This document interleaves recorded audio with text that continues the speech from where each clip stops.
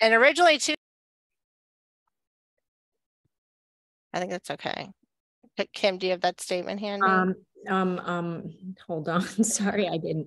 I wasn't. Okay. I'm just emailing Bruce. So. Pursuant to Governor Baker's March 12th, 2020 order suspending suspending certain provisions of the open meeting law, this meeting of the TAC is being conducted via remote participation. It should be noted that this meeting does not have a quorum, so this is not an official meeting. However, we have two guests from UMass who would like to make a presentation about their work on the PVTA. So that's what this is right now. Thank you. Good. All right, thank you. Are we ready? Yes. Okay, great. Great. So, hi, I'm Olivia. This is Tate, if you don't know us, and we're going to be talking to you about Valley on Board, which is a part of the larger PVTA effort to update the comprehensive regional transit plan for service areas in the Hampshire and Hampden County. Can you hear me all right? Yes, we can hear you. Great. So the Valley on Board project is funded by the HOPE grant, which stands for Helping Obtain Prosperity for Everyone, which is a grant from the Federal Transit Administration in the U.S. Department of Transportation. The goal is to help environmental justice communities, and the federal HOPE grant aims to provide public transit in areas of persistent poverty in the U.S. So right now we're building off the framework that was designed for scenarios, and scenario planning is a decision-supported tool that helps us plan for an uncertain, rapidly changing future. It helps identify resilient transportation investments that accommodate a range of possible futures, and it can tell us what we may expect to look for in the future. So we looked at key drivers of change, climate change, global technology, energy, policy, and funding, as seen on the left.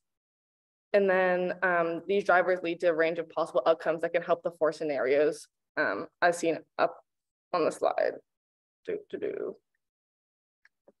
Okay, so this is just depiction of the four scenarios. So they were used as inspiration for four possible alternatives of the PVTA fixed route, so like city bus system, so the routes with fixed schedules.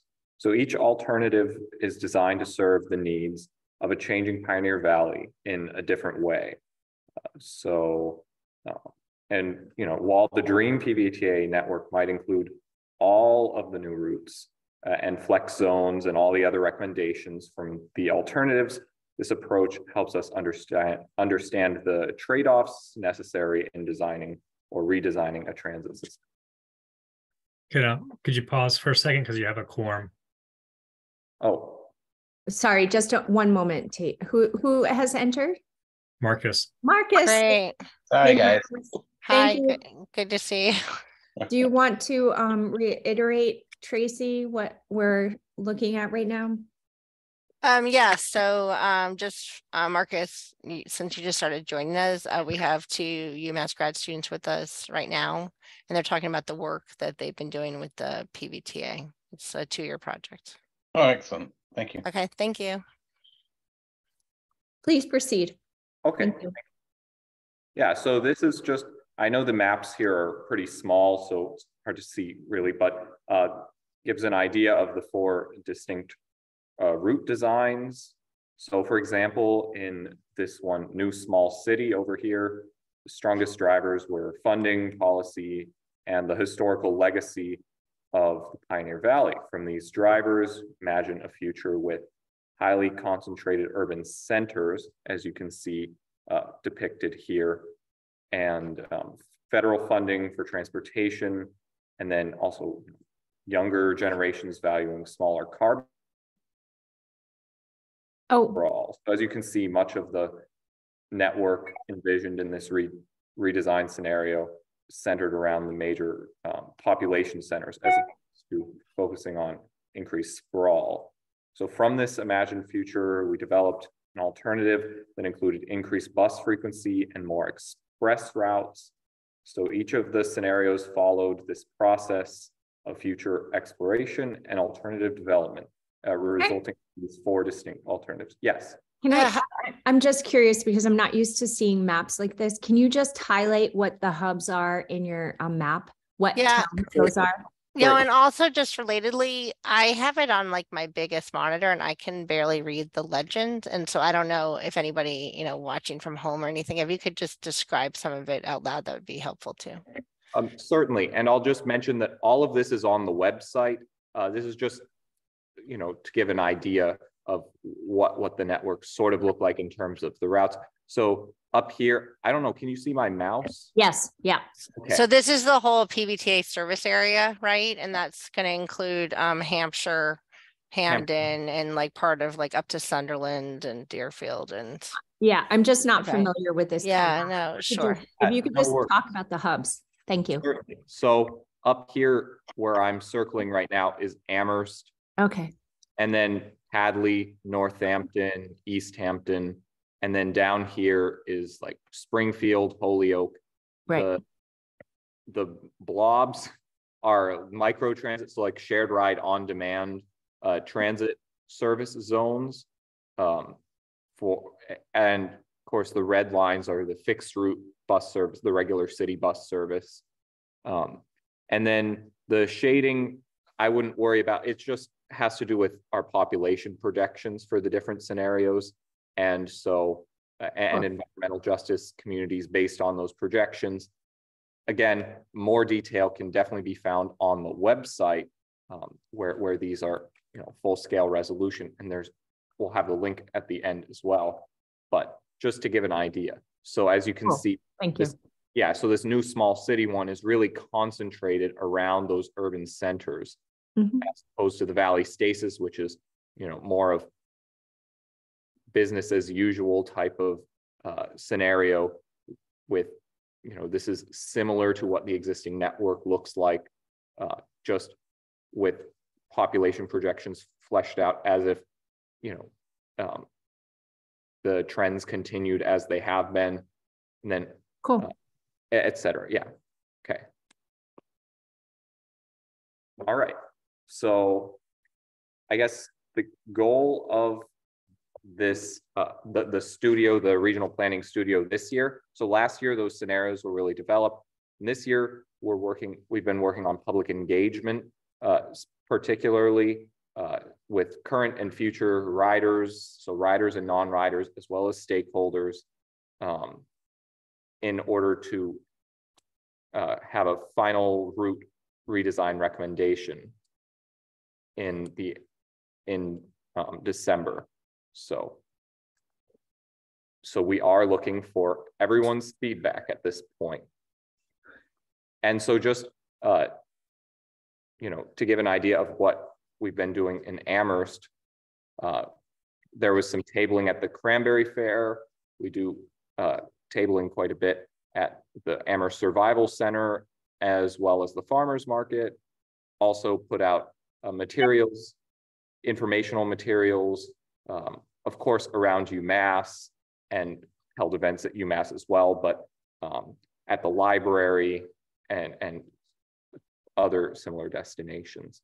So the website is valleyonboard.org, and that's where you can go to take the survey and also learn more and view the report from last year, which has more detail about these maps and such.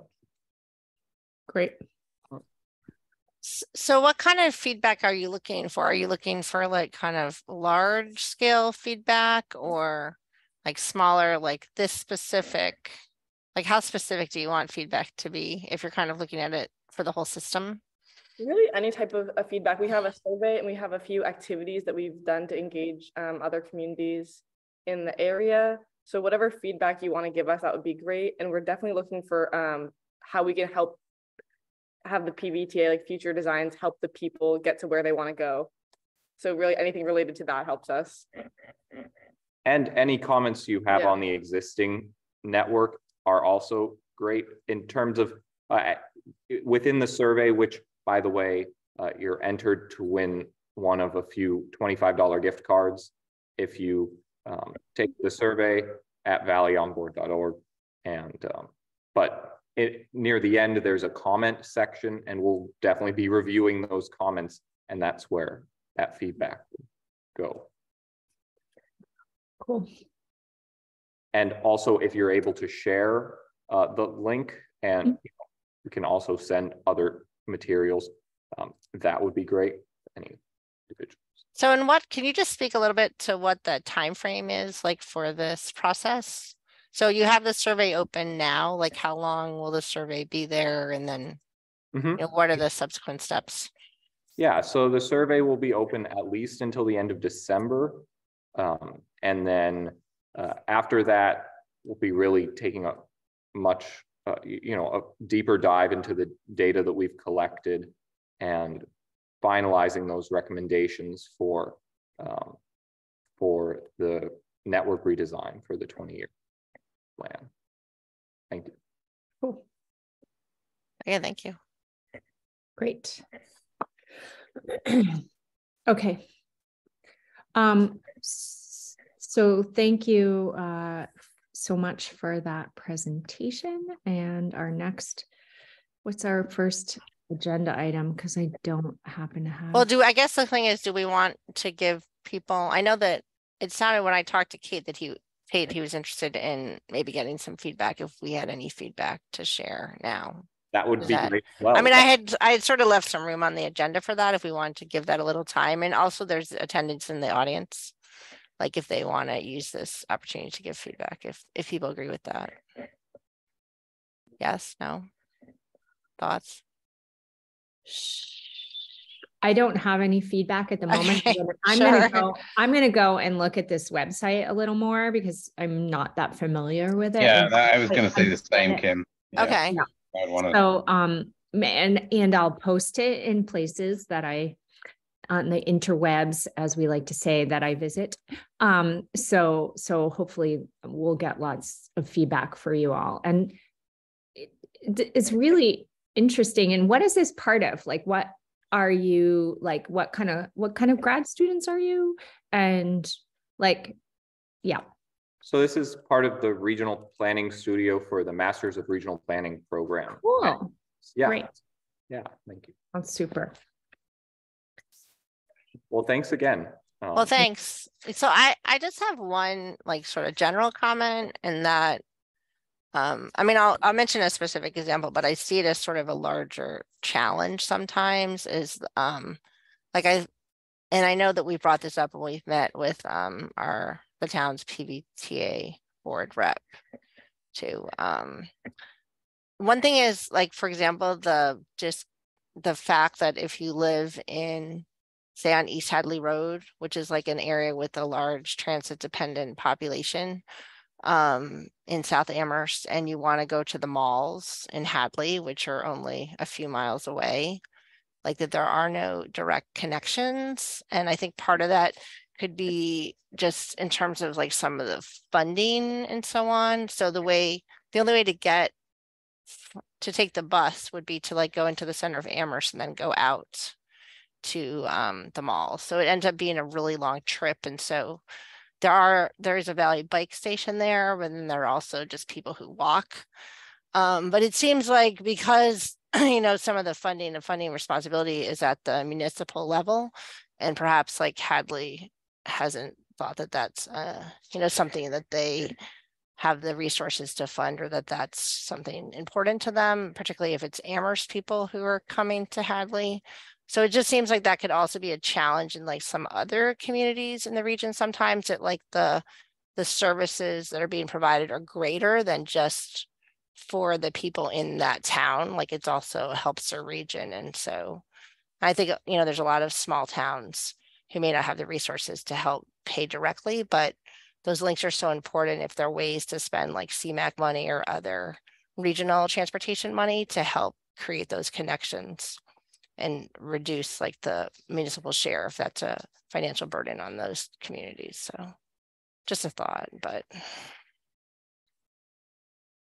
Yeah. Thank you. Yeah, certainly. Oh, also something I'll just mention, which is not exactly related to this project, but PVTA is going to be fare free from the 25th of November through the end of the year. So, Wow. Great opportunity to try using the bus for anyone. Yeah, awesome. That's great. Yeah. And so, Myra, you have your hand raised? Yes, I have a question as to whether you actually distributed this survey in places like Hatfield and Southampton that have not paid into the PVTA, so they don't even have service. And I wonder if anybody cares in those towns whether they ever do have service. So I didn't know whether you questioned them, but they're not part of the PVTA, as far as I understand it. Thank you for the question. They choose not to pay in. Right. So we distribute it through a few regional, regionally, I think through the Planning Commission, PVPC, and a couple other, that send it out to regional email list. I'm not sure at this point how much response we've gotten from those communities in particular, but we were just generally targeting Hampshire and Hampden counties. But thank you. Okay. Because I wonder how you get a hold of people who have no service, because their communities wouldn't necessarily be interested in providing service because they have to pay. So, I mean, it's sort of like they're excluded, and I don't know how to get their opinions, but it'd be really good if you could figure out which towns are excluded and how you can go out of your way to reach the people in those towns, because they seem not to have, either they have a voice that they don't want service, or which doesn't seem very community minded, or they are not being allowed to have a voice. So yeah, actually, so I'm sorry, not to interrupt. So Guilford, Christine Lindstrom is in the audience. Can you please let her in as a panelist?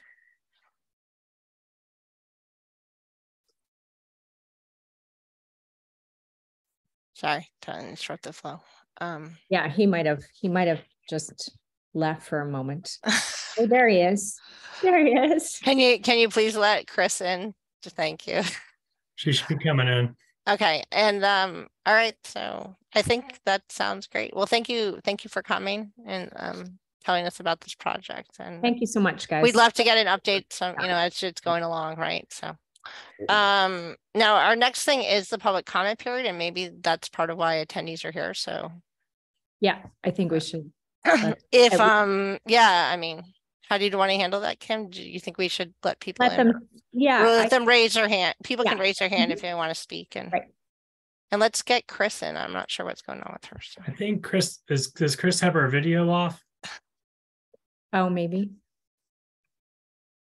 I'll text her, say we're trying to let you in. She should still be able to come in with her video off now. Yep. Yeah. I don't know. It's doing some weird things tonight.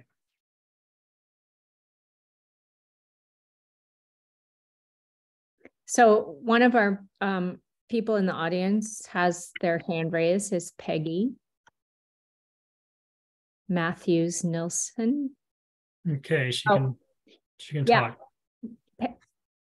Peggy, will you ask your question or comment? This is Sigurd Nelson. Oh, great. Okay.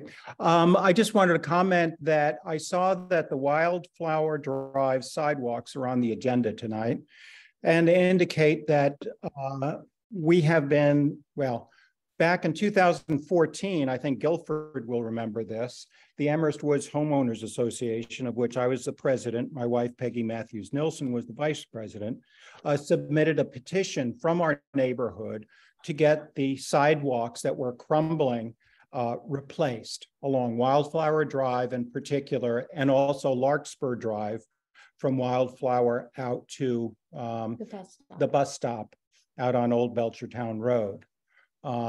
Obviously, that's been 8 years, and we don't know where that request ever went to. Our petition, initially, we submitted it to the town, and then the TAC got created, and it was forwarded. We were told it was forwarded to the TAC.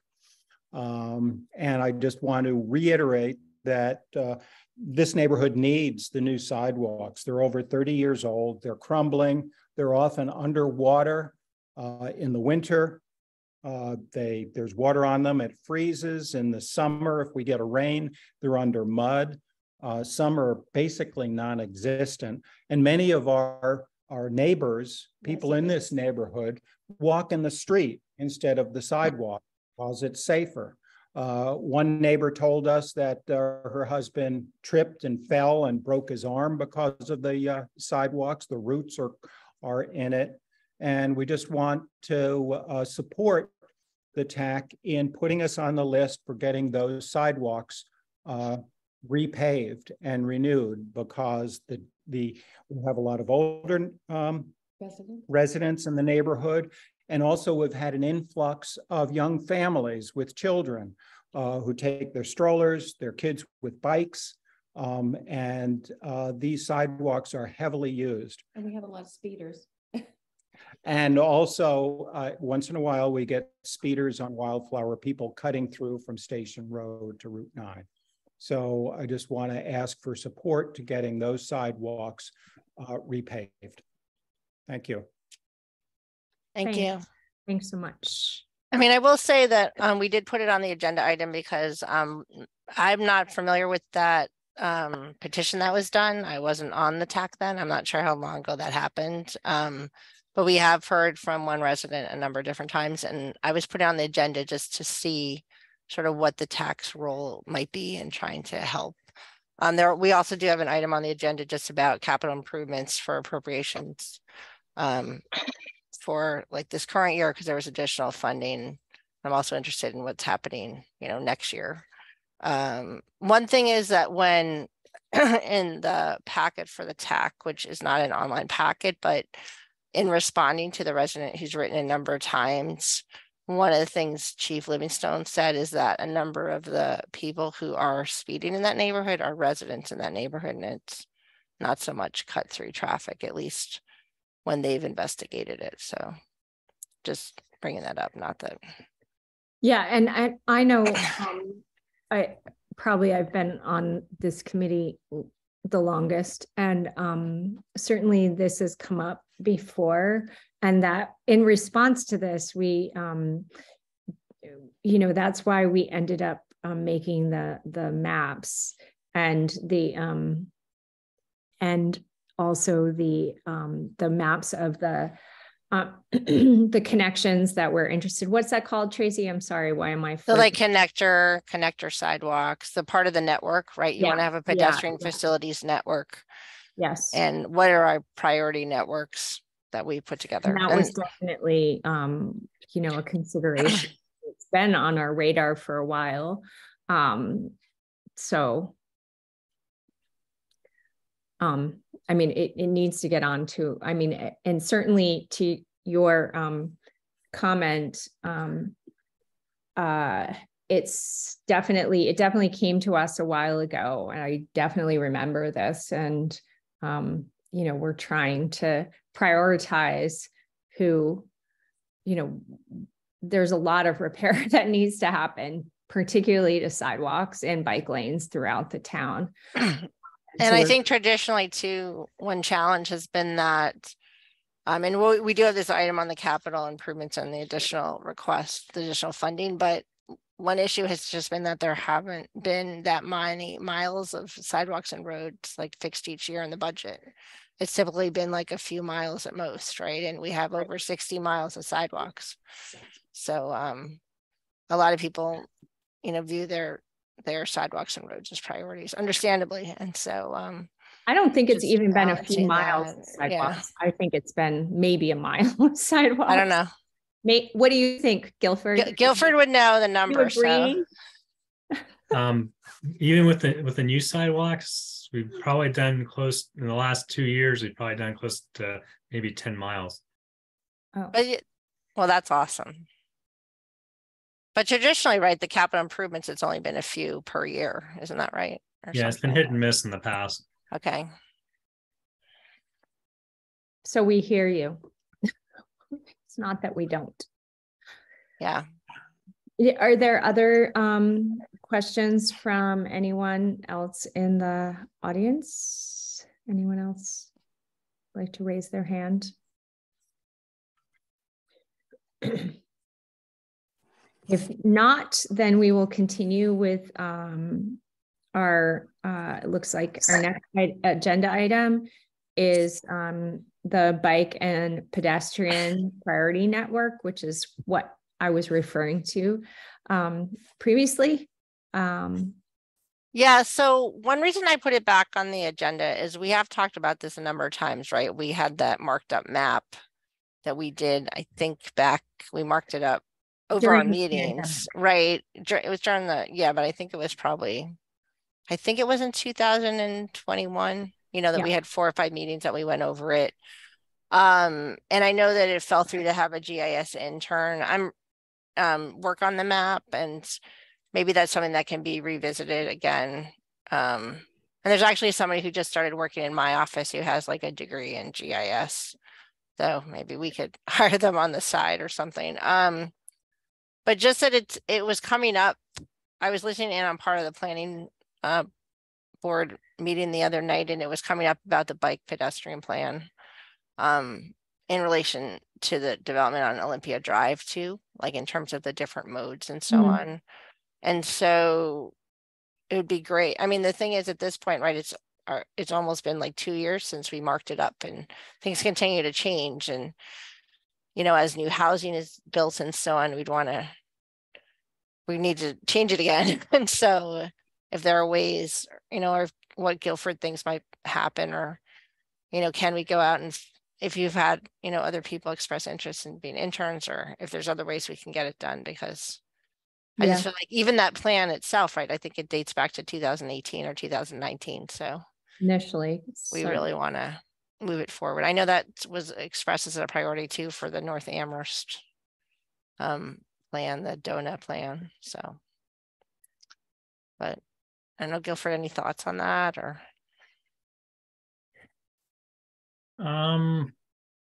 We can, I mean, if there's, we can probably try to do something. We are coming up on an intersession soon. If there's somebody that wants to work during intersession, we could possibly work them in. That would be great. We're just having we have some issues with space. Okay. So they definitely would probably have to work at home. We've had some issues recently with people working from home remotely. So it just takes a lot of time on our part when somebody's working from home remotely. I guess that's the way to call it. They could be anywhere working.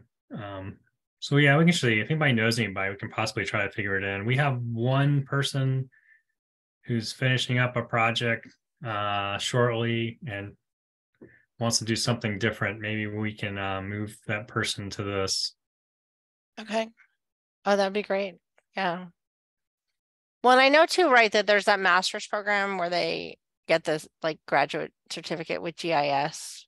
And you and I had talked with them and or at least had emails with them or something. Like if there is some kind of, do you think that might work? Because we could go ahead and I mean, it's a little late for intersession because it's only like a few weeks away, but if you think that might be a good resource for finding somebody to do this work, I mean, maybe they could do it in the early spring or something.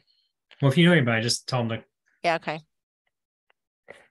But if we knew that there was something available, like we could go ahead and send it to the program director, because I know that their students are sometimes looking. I know most of you work for the university. We'd like to, if we could, not make it a student project. Okay. No, of course. Got it. All right. Thanks. Okay. Next, the next agenda item is the wildflower drive, other concerns, resident concerns, potentially including the crosswalks near Kendrick Park. Yeah, and I guess so. I'll mention just the crosswalks. I was interested in the time frame of that. Somebody had reached out to me that they were recently rear-ended at Kendrick Park when they were driving because they stopped for people in the crosswalk. It was a crosswalk on the south end of Kendrick Park on the main street on I guess that's like East Pleasant Street at that point, right? So I was just curious about the time frame for like when those rapid rectangular flashing beacons and the crosswalk upgrades are going to be happening, and if they'll probably be in a little while. But Okay. that was at the south end of the common of the park. Oh, well, the driver who said they got hit, they said that it happened at the south end. More So it's like, not- well, no, but towards, right, there's, the Garcia's crossing and it like not at the roundabout, like going, like, isn't there the crosswalk? Well, that's like midway down though. Yeah, Yeah. like midway down, Yeah, I not- meant, not- yeah, there's not, also one not, at not all the south way end. down, right? this is what we call them. We call them Garcias. Okay. We call them Prey Street, and we call them Halleck. Oh, I see. Okay. So, oh, and there Is are, it Garcia, yeah. is that correct? There are three there? There's the Yeah, yeah. Garcias, Yeah. Halleck, and, okay. And Prey Well, Street. that's pretty good. That's three in that stretch, yeah. But we're only going to put the beacons at one, which is Garcia's. Okay, got it. Makes sense. Could you let Even to Guilford? So what's the concern then? I mean, I have to say, I like the fact that all of them are using the fake brick stuff. So they're going to be nice and visible. I guess the concern is the time frame till we get the lights on board. The lights are only going at one. Yeah, right. But Right. For when? the Garcias, yeah. And the driver also just was wondering if, repainting them, because they don't, not all three crossings have brick and stuff, right? Too, is that? No, Prey Street's the only one Right. that's still Yeah. not the right. Oh yeah, sorry, the one on the south. Yeah. Right, okay. So I mean, and actually, so I just wanted that actually, What? So I mean, actually, I'm kind of curious though. So the one place that we actually have it marked is the one where they got rear-ended, and that person now wants everything else to be painted, even though the one that is visible is the one that they got rear-ended at. So it's kind of like, yeah, I don't know. I said I would just bring it up, but. yeah. And I don't know Yeah. too, I mean, like Marcus, right? You're the one who said that your family has parked across the street, like Yeah, behind for sure. Yeah, Garcia's no, and Cross it's not and, the greatest, and yeah, it would be so. ideal with those lights, but I guess just gotta wait. So, but it's Right, just so. good the fact that they are. It is so clearly marked on the road surface. Yeah. Right. So, But we still really need the ones that go from McClellan across the street there. There should be some on Right. North Pleasant too, because I see that all the time. and that's going to be a table too, right? Speed It's table. supposed to be raised, yeah. Yeah. That I mean, that particular Intersection, it's supposed to be. Right, Guilford, does that look like that's gonna be on the improvement plan for next year? It's next year. Okay. Cool. Cool. That's great. And is there more, do you think there's gonna be more work on that stretch of North Pleasant Street on the west side of Kendrick next year too? Or how's that looking for your schedule? The plan is to do all the improvements on that stretch from Wow. McClellan to Triangle. Wow, that's huge. there's painting on the street right now, or spray paint. It looks like there might be a bike lane that goes in there sooner than later. No, it shouldn't be. Oh, because it looks like there definitely is like markings right now for that. But I also saw, right, that the pavement, there's also, since it turned one way, right, there's the markings to try to channel people into using the main part of the road and not using like the whole road width. Like you've done that too on the north end of North Pleasant Street there, Yes. right, to discourage like the two-way traffic and people, Yes. and jostling next to each other. And there's been some doodling. so there's been some doodling. Yeah, they were measuring some things. So you might see little Okay. measure marks out there where they pulled things out and measured. And I connected a few things together just to see how it fits. Oh yeah, that might be what it is, because it looks like there's a bike lane right now. It looks like there's a bike lane paint in spray paint on the right side of the road, closest to where the cars are parked. I mean, it's a perfect width for a bike lane. I mean, it looks like it's a bike lane. So just, related to that, so a few weeks ago, the council had approved like adding capital improvement appropriations for this current fiscal year, the 2023 year, right, for sidewalks and roads. So I put this on the agenda just because I was wondering if there were specific projects that are allocated for that funding, or is that still to be determined? We're working on the list. Okay. We have a bunch of paving. We have a bunch of paving on it, and we kind of working on that list. Sidewalks is coming along. We're going to do the section of sidewalk on North Pleasant Street from Meadow Street back towards the boulders, not the boulders, Puffton. Oh, Yeah, cool. Puffton Okay. Village, yeah. Okay. So you're moving. So is that a list that you could It is. share with us, or Not are yet. you asking for input from TAC or DAAC or anybody else, or but there? No. Nope. No. But that's per your plan that you previously submitted to us, right? Yes, the Yeah. Okay. sidewalks on Got North it. Pleasant. Yeah. Yep. North Pleasant. Yeah.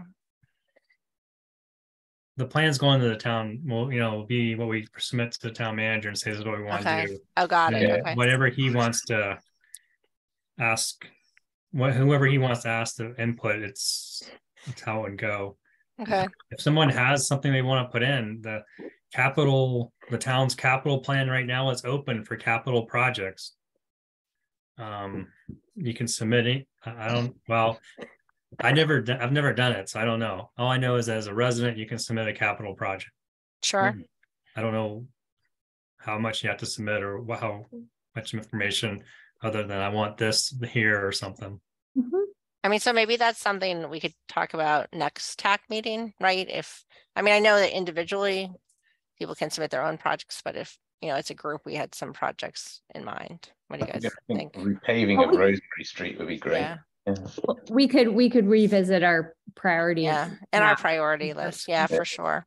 For sure. Yeah. That's a good idea for the agenda. Yeah, it's not on the agenda this time. I just wanted to know like sort of where that stood. And in terms of the capital improvement requests that are out now, those are actually for the 2024 budget, right? So to start in July, is that right? There is so much work on our plates right now. Oh, We have probably the 23 construction season and the 24 construction season Oh my gosh. probably all wrapped up with the exception of choosing what we pave in 2024. wow. That's amazing. We have the MassWorks grant at Pomeroy 116, which we're working great. on. We have another MassWorks grant on Belchertown Road Belchertown Road from Southeast Street up to about Colonial Village area. We have sidewalks on Boltwood and College Street, and then we have the North Common project, or the big ones. Mhm. And to tell the truth, we only have one contractor who's bidding on these. Wow. The same one. The same one? Well, we haven't bid them yet, but No, right. The There projects has the projects we bid recently have always been the same basic contractor. I contractor. noticed. And so is anything like the roundabout at Amity and University Drive, or they're not on the list yet, right? No. No, okay. I don't know. It was on the list a while ago. But It's- okay. Yeah, Well, I got but it. what about all the school, the new elementary school, like all of that area? Well, That is not anywhere. Okay. Well, you have but that Belchertown Road project, right? Oh. That's like that's the access to Colonial Village. That will be good too, from the intersection to Colonial Village. And that's going to be, the access is going to be on Route 9, or is it going to be on Southeast Street? for the two. new school. No, that MassWorks The grant. projects. Is it just along Belchertown Road to Colonial Village? Not because Colonial Village, right? There's also entrances on Southeast Street. It's just Route 9. Okay. Yeah. Yeah. So, and the Because reason I had put, it was good to get some, feedback during the public comment part. But the reason I had put the Wildflower Drive on there is just Because like, and I know residents have come to us with questions before. Right, we used to on the TAC website, we used to even have a form that says like, submit your request here. And just sort of just to, and I know that this is something that's still an ongoing discussion with the council and TSO, but when those requests come, you know, sort of what happens to them, like how can they be, like what's the process, and do you just you know, like in this case, right, the town manager responded to the neighbors, and then I guess that could be it. But I just didn't know whether there was like more of a role for TAC, or if TAC should be responding to any of these. I mean, they used to come to TAC directly. I realize it's all very kind of fuzzy, but It's all still very fuzzy, and it seems to get fuzzier. No one, the council and the town manager hasn't come to terms and made out a plan of really what they want the TAC to do. Sure. So, and that's so they just go to the town manager, and he just asks for things. He asked the police department to do some things on Wildflower Drive. Okay. The gentleman who submitted the letter from Wildflower Drive is in the audience. Yeah, right. And so maybe instead of, so Andy, I know you're our representative to bring things to TAC, but what if you said to the TSO, hey, there's this group of people who have been thinking about transportation for all of Amherst for a long time, who are ready to do some work. Why don't we toss them give them something to do? Like, I don't, you know, I'm a professional like everyone else here. And I come to these meetings because I want to work. I want to do good for our community. And instead, we pretty much just end up twiddling our thumbs, doing nothing. And we have this massive history of the transportation needs. We've thought exclusively about this. And I appreciate that our council members have many, many, many tasks to think about. What about saying, hey, there's this group of people who have who are ready to get our transportation network prioritized and to take the, you know, guesswork out of which projects should come next in our town equitably. And, you know, instead of just sitting here waiting for projects to come our way. What do you think? It's a good point, and I'm glad you raised it. And I will take it to TSO and ask the TSO chair, Anika, to put it on the next agenda for discussion.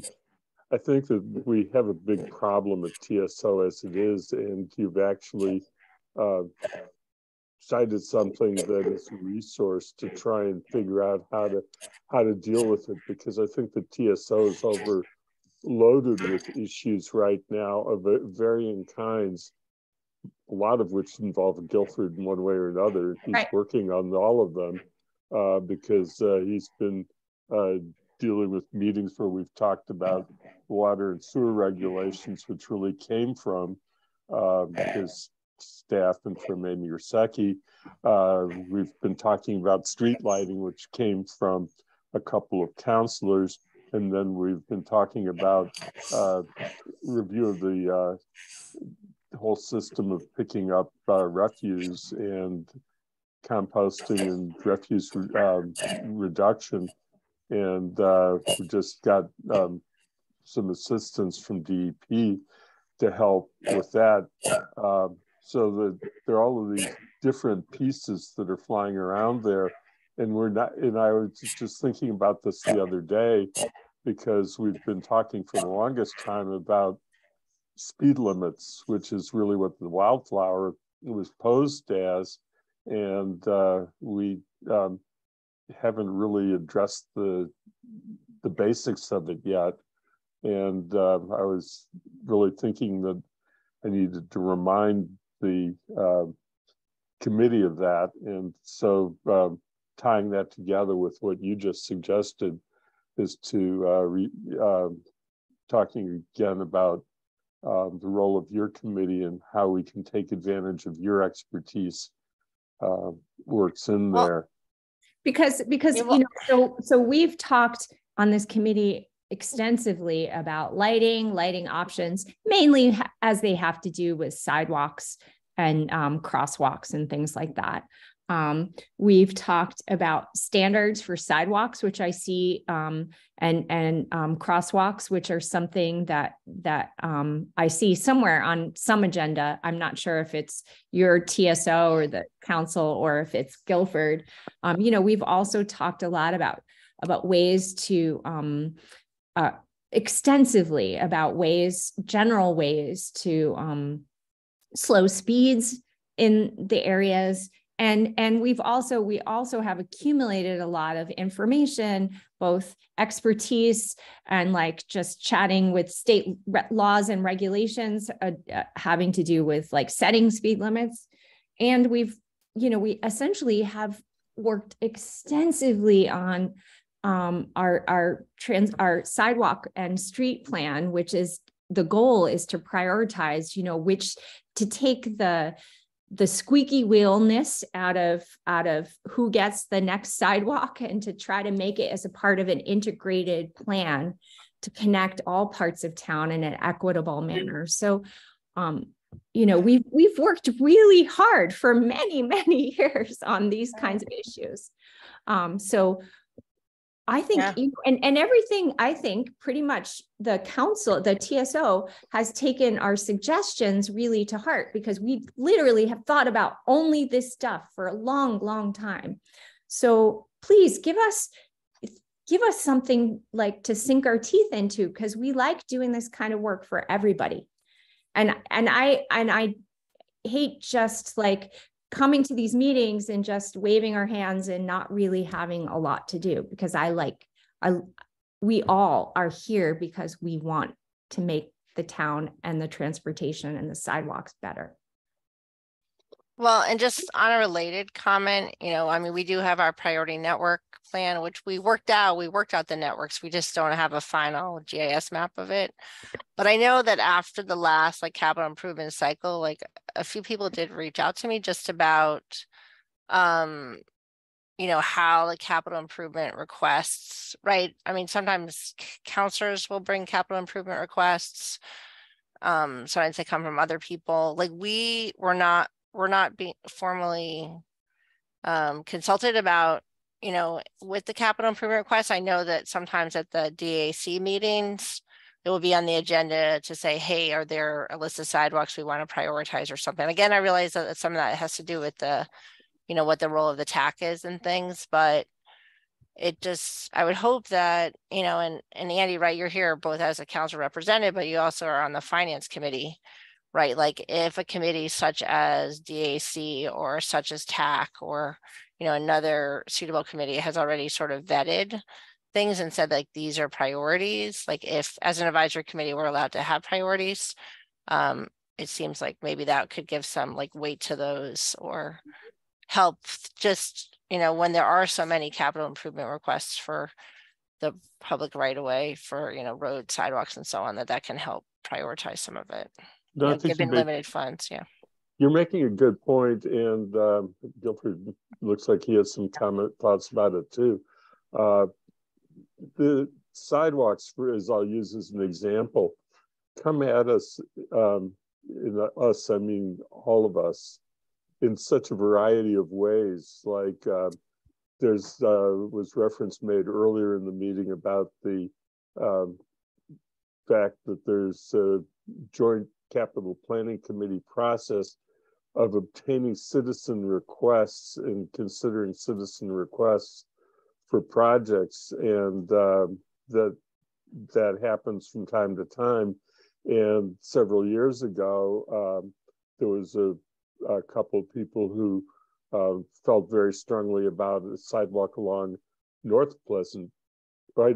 East Pleasant Street, and the committee at that time put it in as a priority to at least do a design study, which I think Guilford would know more about where the status of that is some come through grants, some come from citizen complaints, or and I assume that some are coming from your committee, but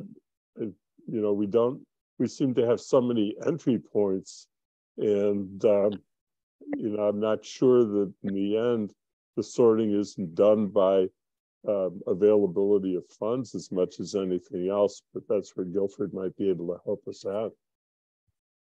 Guilford, you have your hand raised. Thank you, Andy. Thanks. I'm going to deny this, even though it's being recorded. But if we push, and it does need to be, there needs to be a clear definition of what this group does. But the way this group is set up now, being an advisory group isn't working. It just is not working. It needs to change more to like the model Northampton has, where it's a group like this, and they actually, I think, have a couple of counselors on that group, and then there's staff involved with it as well. And there's actual resources put towards the group that can actually bang some things out. And if we keep, even the council comes up with, this is what we want you to do, and we want you to be an advisory group, we're still going to have this. Because what we have right now is we have the same things most parents have. The child goes to mom or dad and says, I want to do this because I think this would be cool, or this needs to be fixed. This needs to be fixed in our world, not this would be cool. And mom says, well, I can't get to it right now. So then they go to dad and they talk to dad. And then, then they go to grandma or grandpa, and they work all the way around the system. And a million people have been talked about this thing, and it becomes this little thing, but there's no real thing. And then sometimes you get mom saying, well, go talk to dad. Dad says, well, go talk to mom. And mom says, go talk to grandma. You get what I'm saying with that analogy. I'll stop. That's really how this has been functioning over the years of the TAC. You've done some good stuff, but then it hasn't been able to get out of here and get into where it needs to be, because the group really has no authority except to be advisory.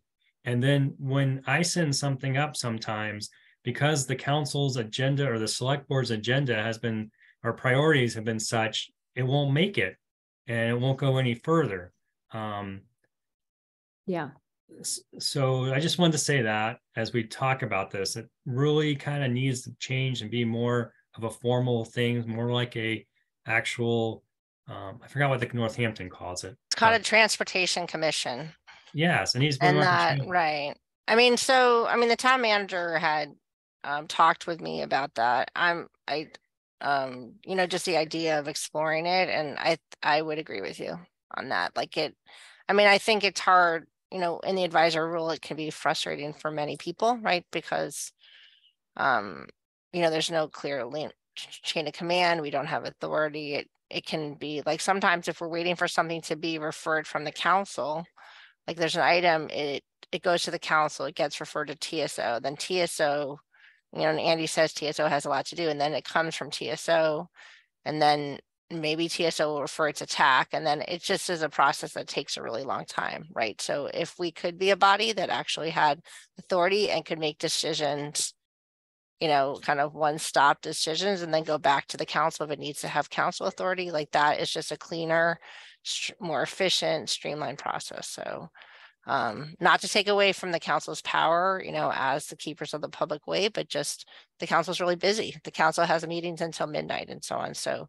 some of this work could hopefully be like delegated, some of the weeds, and come to the council with some clear plans and recommendations or something. So it would be great to see that happen. Yeah.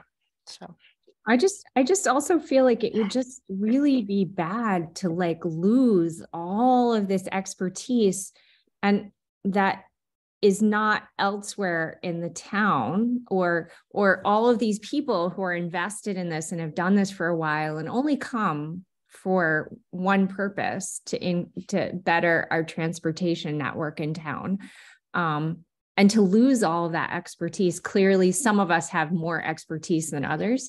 But it's not motivating as a professional to come to these meetings if we're really not advancing the mission that we each feel we're here to contribute toward. Well, and I'll say too, I mean, we did recently kind of moving ahead on our items, but I mean, we did interview, the town manager and I were interviewing some really good candidates to join TAC, right? So I think we could get some really good new energy, some people with some great skills. Hopefully those appointments will go up to the council, you know, before the end of the year. But it'd be great, you know, as we bring in new people to also be able to get more done. So, Yes. yes. Christine has her hand up. Yeah. Hi guys. Yeah, I just on the Northampton example, I just wanted to understand a little bit more if that commission was an extension of the mayor's office there, or an extension of the town council, you know, sort of delegating or chunking out some authority around transportation and asking, you know, the body to deal with it. I guess I'm just trying to get a handle on who would be kind of creating something like that. Well, so go ahead. Well, so I was just going to mention that I believe, I mean, I can look it up. I've looked into the Transportation Commission before. I think it's actually like a Transportation and Parking Commission, like a lot of parking related things go to them. And I know that parking is also something that can take up a lot of time of TSO currently.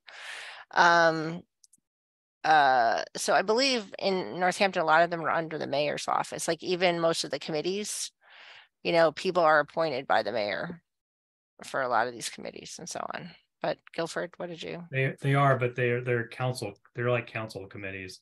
Mm.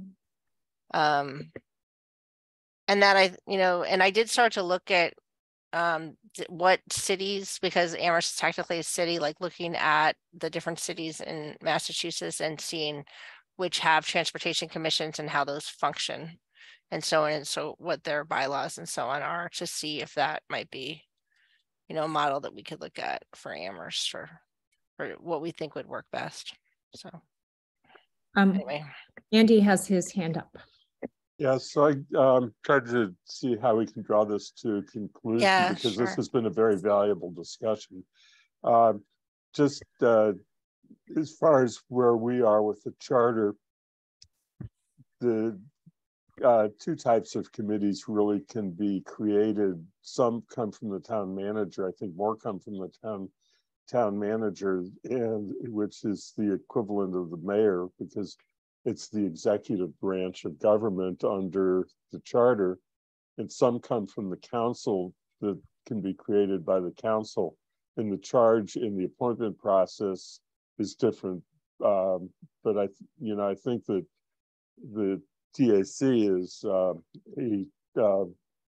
executive branch appointed by the town manager. What I would suggest is that I will fairly quickly as I can. This is a hard season for the finance committee, so I'm sort of stretched right now.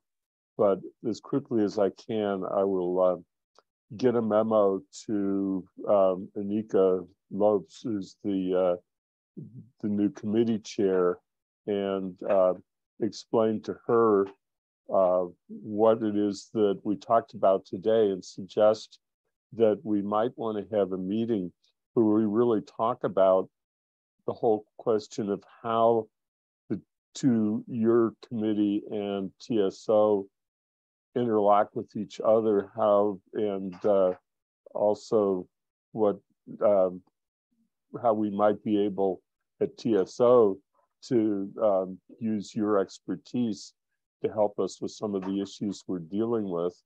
And I'll bring up the examples that you've talked about tonight to the best that I can do that. And what I will recommend is that a couple of members of the committee, Tracy's there a lot at TSO meetings, but maybe there's somebody else who'd be interested, Kim or somebody who could also attend, so that it can be a discussion that involves several members of TAC in addition, and try and see if we can get that on an agenda within a reasonable period of time.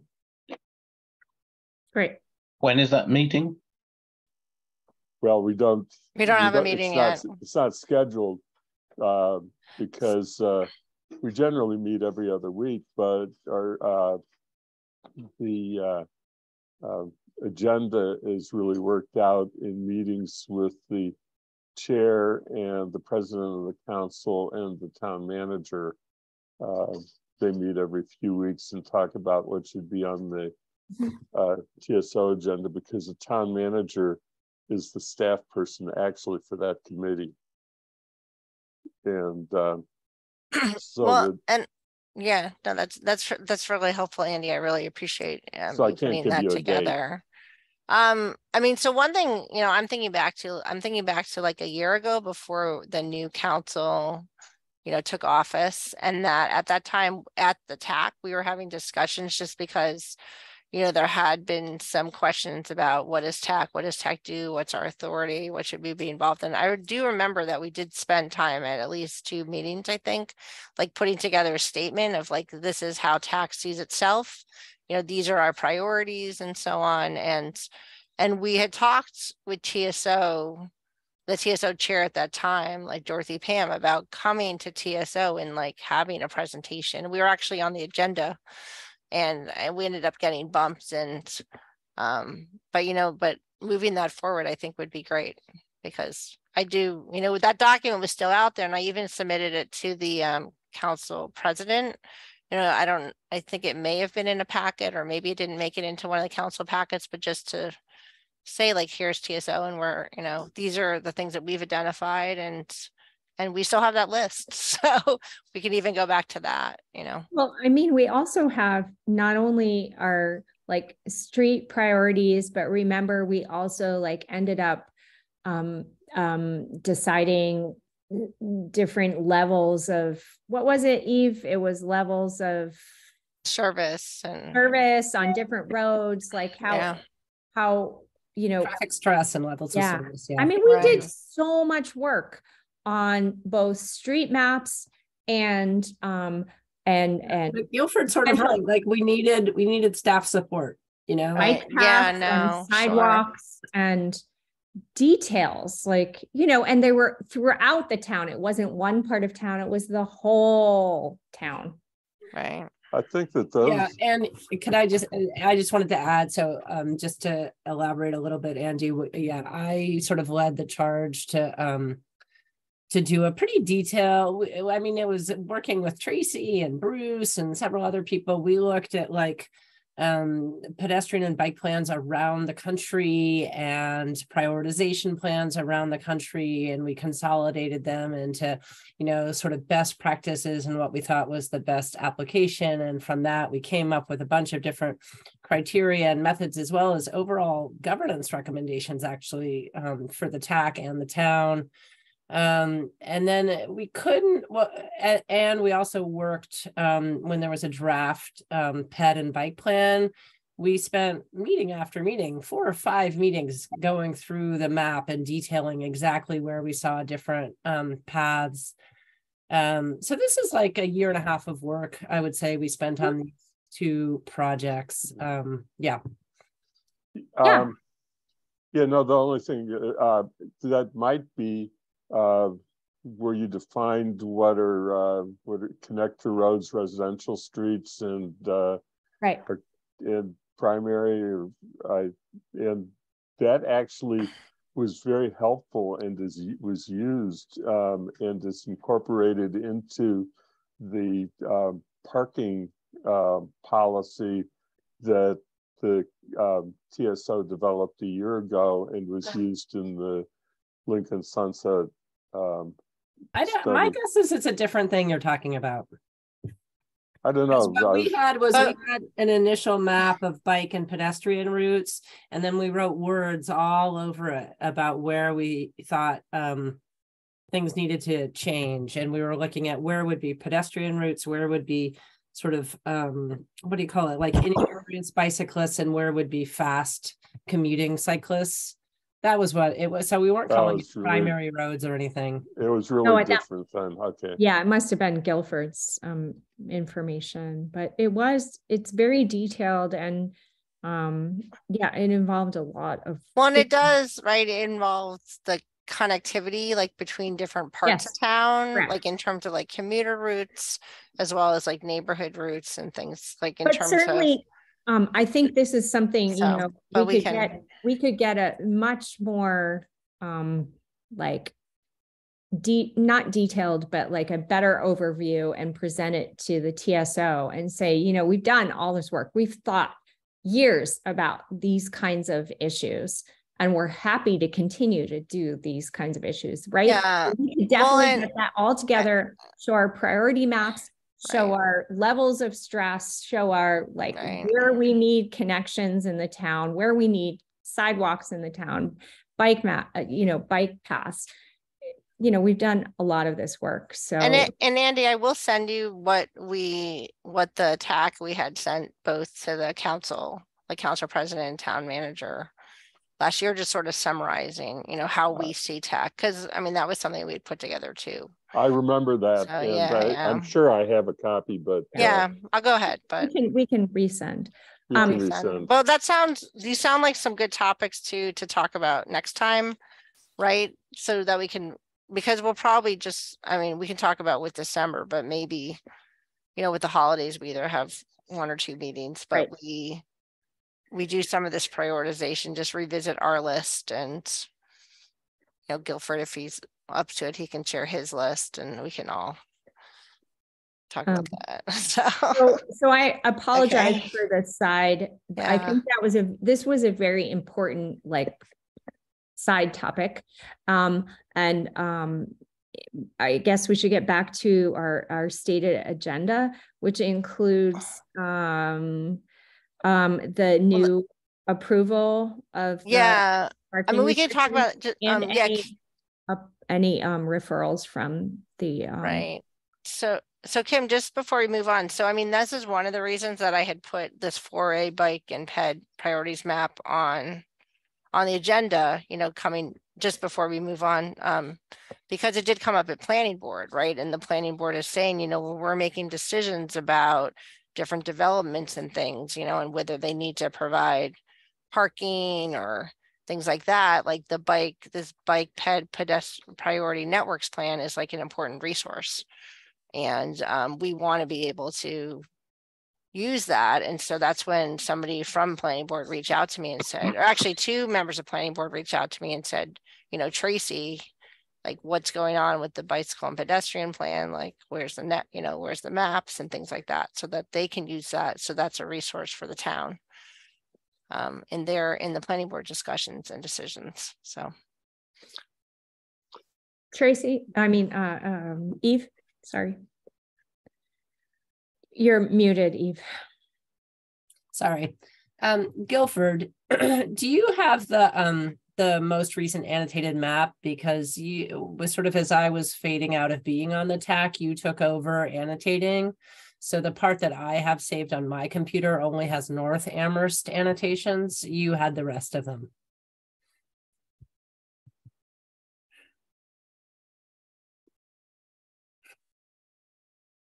Sorry, my mouse is way over there.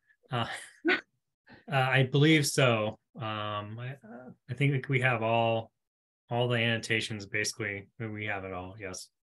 and then I had also went back and I looked at like our minutes and so on, and I had a list of like the 4 or 5 meetings that we had the longest discussions about the map for. And I had actually been thinking, I mean, we could give somebody like the annotated version, but they could also listen to like those relevant parts of the meeting, just so that they sort of understand, like if somebody is not like.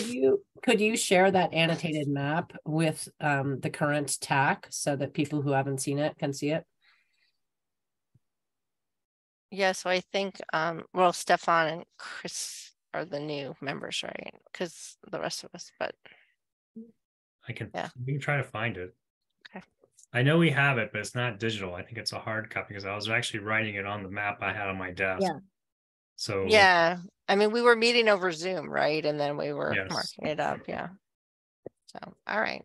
Yeah, Well, that thank would be great. I think it would be really useful because at least then the information's there and it's not just buried in your stack of paperwork, but it's, you know, even if you scan it, right, then it becomes a copy that can be shared and built from. yes, but you have to be able to read the notes. Sure. Well, that's well, that's its own issue. Okay. All right. Thank you.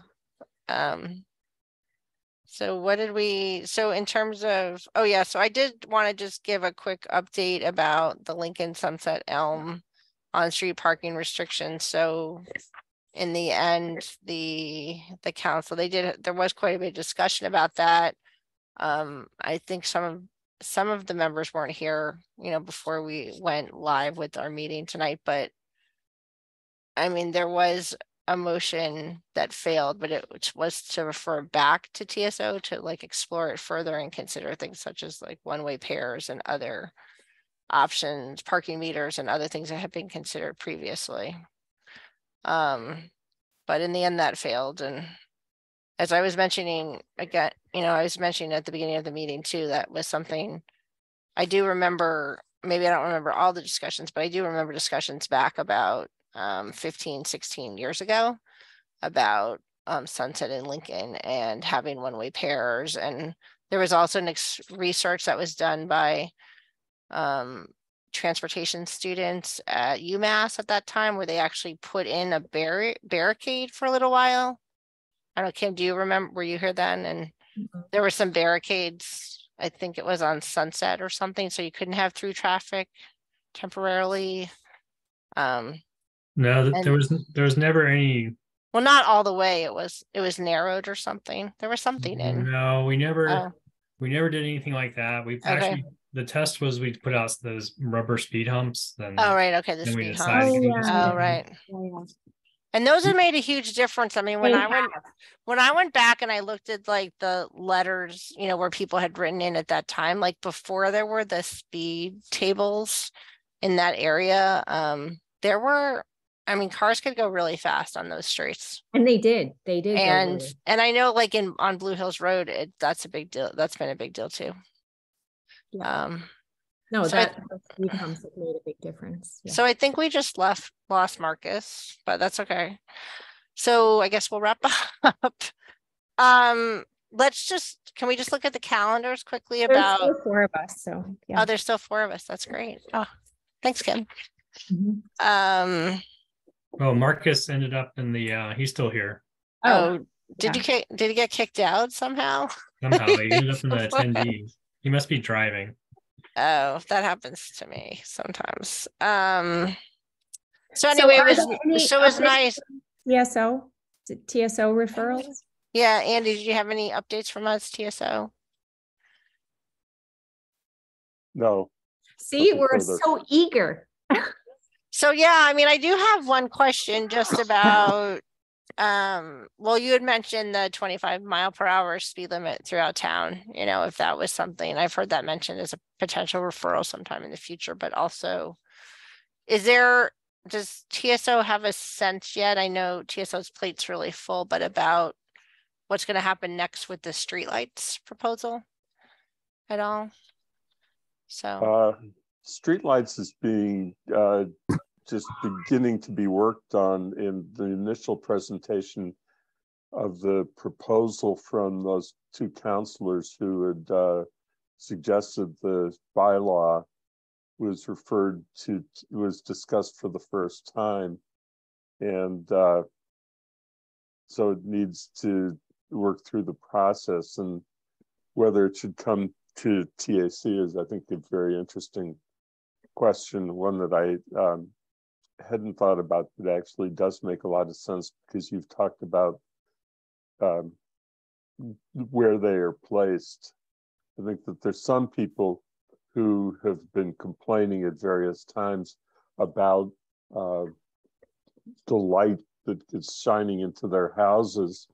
And I think that what the struggle that the sponsors were having is, how much of that was the design of the lights, and whether they can just be different so that they focus down as opposed to focusing around, and others is dissatisfaction with some locations like the ends of cul-de-sacs.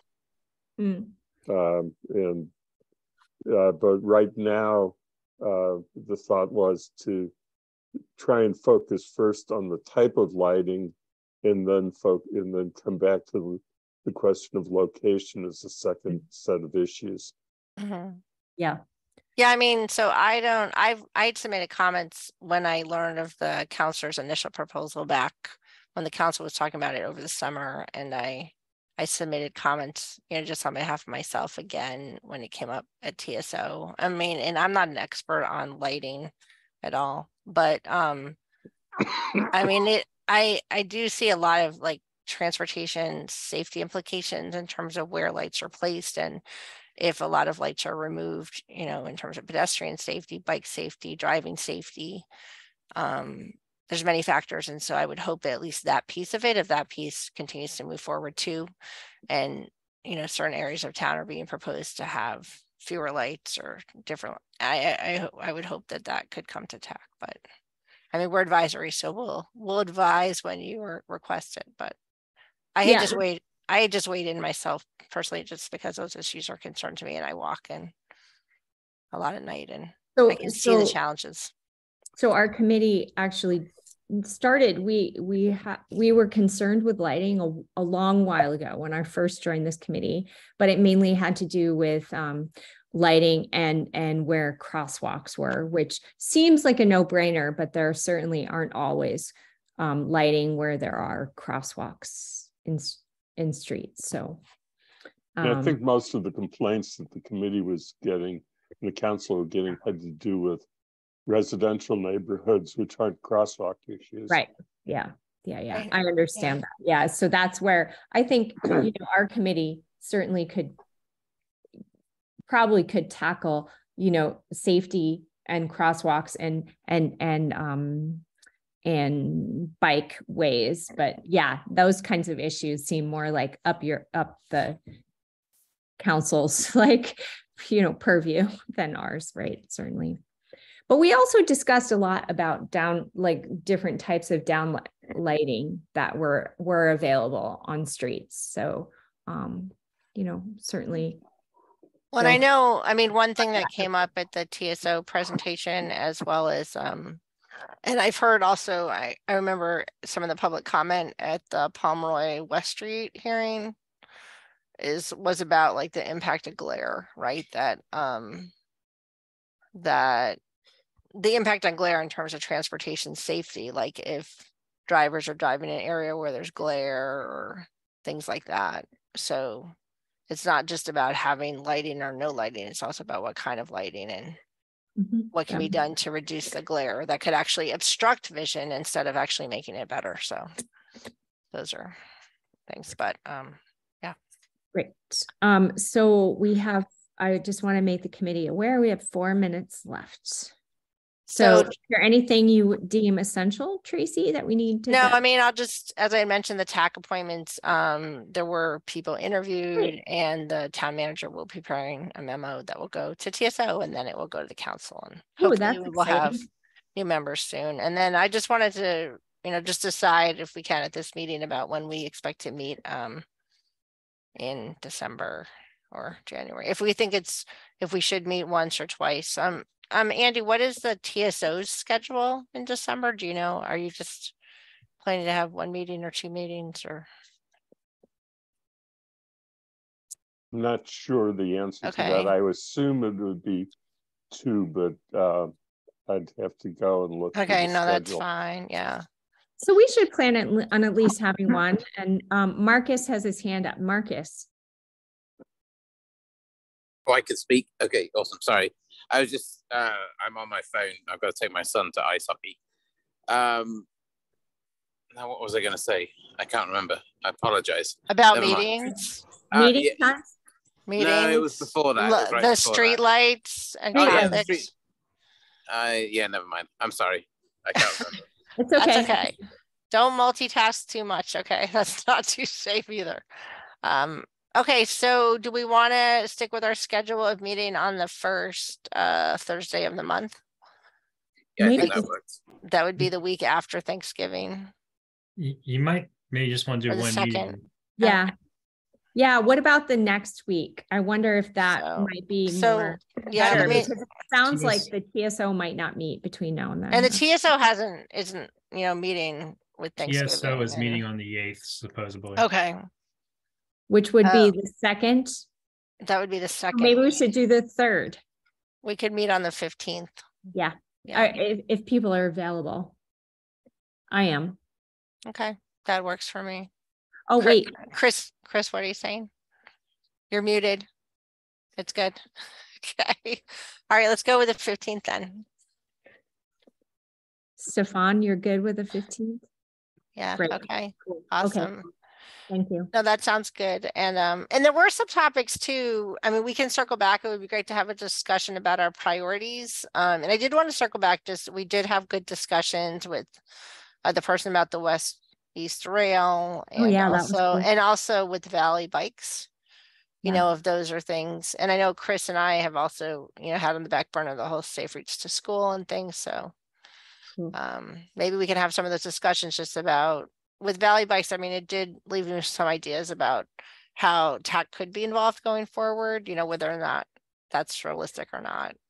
Some of it is just based on our time and our priorities. So I also wonder if we shouldn't start just thinking more about where the new school is and the new elementary school will be, and like issues around kids getting to school and safety and traffic. And I mean, I know that's a super big topic, but maybe we could just take a look at the maps of what's existing around there and see if there's anything new that will be is planned. I have no idea around there, and just think, no, nothing. So I feel like it's important to get ahead of that, because that's going to be a big change, and there's lots of traffic there in the mornings and the evenings, right? I know, but maybe we should start thinking about it. There's no money, and there's no even preliminary plan.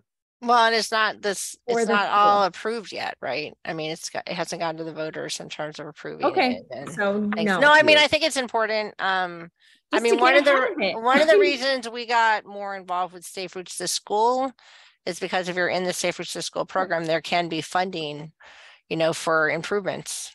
I mean, it can be some considerable money And to Andy help has pay a for question, Safe comment. Routes to School infrastructure. Yes, Andy.